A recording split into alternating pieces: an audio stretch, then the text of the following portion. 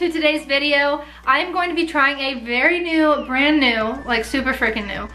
I don't know what I was gonna say. Hi guys, and welcome to today's video. I'm going to be making a new recipe, and it's going to be a no-bake protein bar recipe. I'm very excited because I am going to use my wellness powder from Teami. It's like a rich chocolate flavor. Kind of reminds me of like a Hershey's milkshake when I make it into a shake form, but I wanted to see if I could put it into a bar form with some extra fun stuff and see how it turns out. So if you were interested in to see if this is successful or not, because I honestly have never tried it, so like fingers crossed. But yeah, if you're interested, then stay tuned. Also, don't forget to subscribe to my channel and like this video, and then it lets me know, and also it shows me love, and I appreciate it. Hey guys, this is VoiceOver Mac here, and I am ready to show you this awesome freaking recipe. It was so fast and simple, which is like obviously my favorite part about this recipe. But you're gonna grab your Teami protein powder. I just did 1 full scoop, and it actually comes with the scoop, so it's obviously consistent in that regard. So you're gonna plop that in the food processor. And then the next step is to grab rolled oats. I just have the old-fashioned ones. Honestly, I got them at Walmart, so it wasn't like anything fancy. They were on sale. So I did 1 full cup of that and put that in there. After that, you're going to blend it and make sure it's like a really smooth consistency. You want it to be that, like not clump. Next step is to grab 4 tablespoons of coconut oil. I have the Kirkland brand from Costco because I absolutely love Costco. So you can get it anywhere, but that's where I got mine.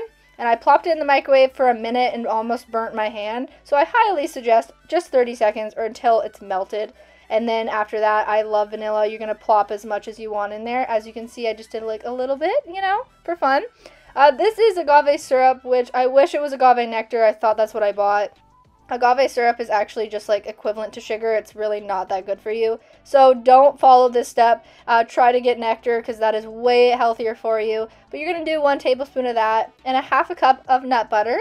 I actually chose peanut butter because I wanted this like rich chocolate peanut butter flavor, which is exactly how it turned out.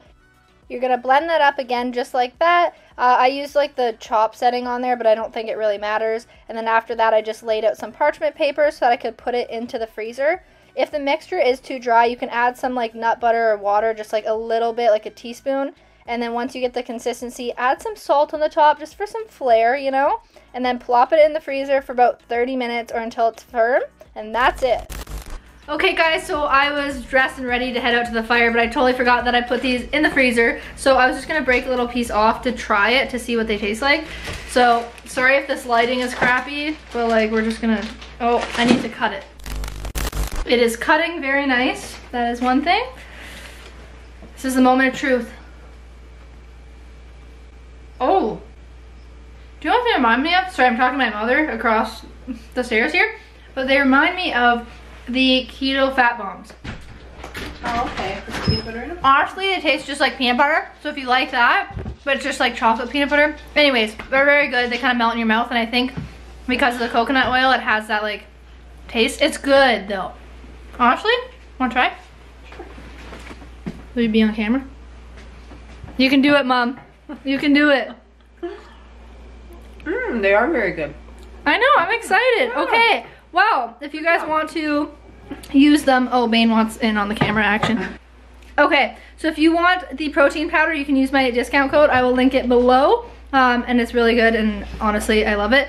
But it was kind of nice to like mix it up and actually use it in a recipe and know that it didn't like turn out clumpy or weird or like no aftertaste and stuff.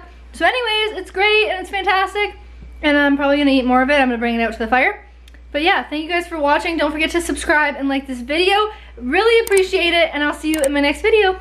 So next day update, I'm outside trying to do my thumbnail, and they're so good, so I keep snacking on them and trying to hide the fact that I'm snacking, but they're like amazing. Like seriously obsessed with this recipe. We'll definitely make it again. So yeah, success.